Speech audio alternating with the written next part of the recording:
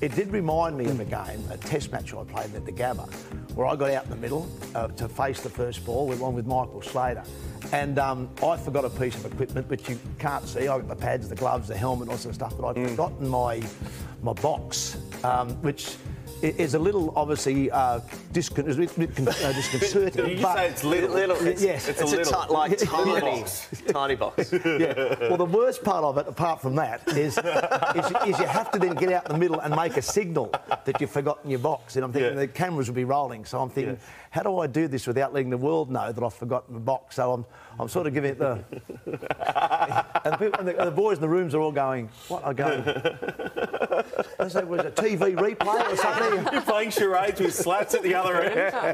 Mate, it was a very uncomfortable couple of minutes. I'm not going to face the first ball without my box. So you didn't face... No way. No Once I realised when I got out there, but as I said, then you're out there, there's not